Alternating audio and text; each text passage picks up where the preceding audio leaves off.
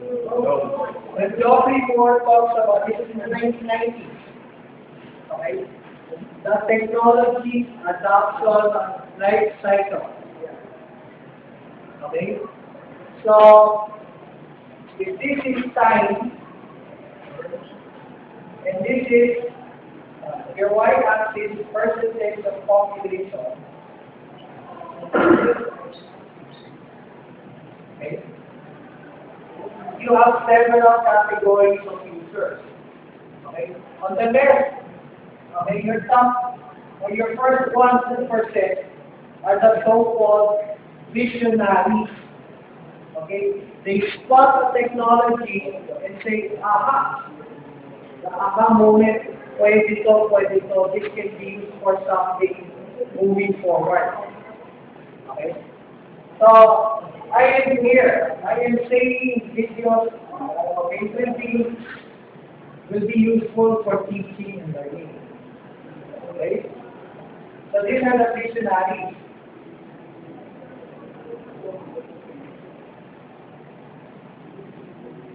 Okay.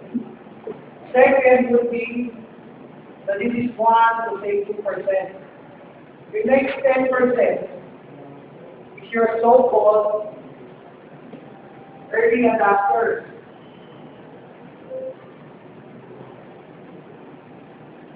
Based on the feedback and the experience of the early visionaries or the visionaries, they say, yeah, that's possible.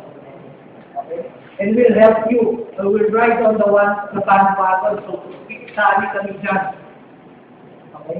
That's where possibly LPU might be. Okay? I say possibly because it depends on many other factors. But the most important factor that you should bear in mind is if you guys, the users, the clients, okay, ask for it. Okay? If you don't ask for it, management, the LPU, the university will say, we're in compliance with CHED. We don't have any problems. We're not short-changing you, etc. Which is fine. Okay? But when you go to the job market and start hearing the buzzwords, do you have experience or knowledge about content management systems? Okay? Do you understand cloud computing? Do you understand information visualization? Pero ba kayong courses in such and such new technology? Okay? Wala, because these new technologies have emerged in the last 3, 4, 5 years. Okay? And your curriculum was formulated 10, 15 years ago, updated every 4 or 5 years. The last update still doesn't have the latest developments and trends in the IT field. Agree or disagree? Okay?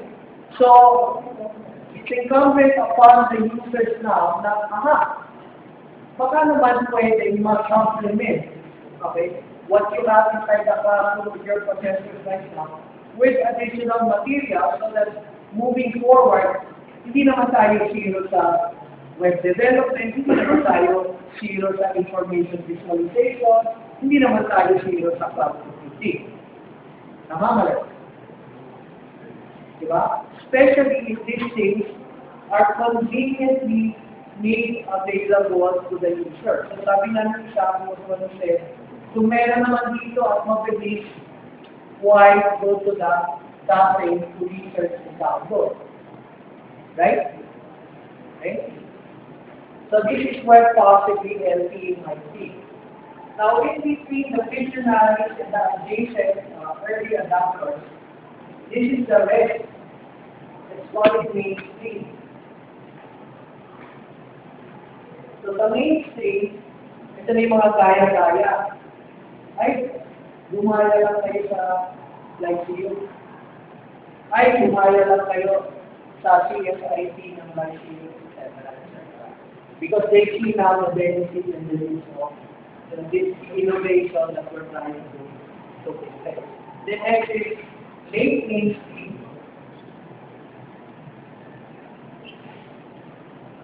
And then the last is the latter, those that will never use the technology, including my generation and older. They will say, ay, kami hanggang sa libro na lang kami. Yung videos marami silbi yan. Nalilito kami, hindi namin naiintindihan.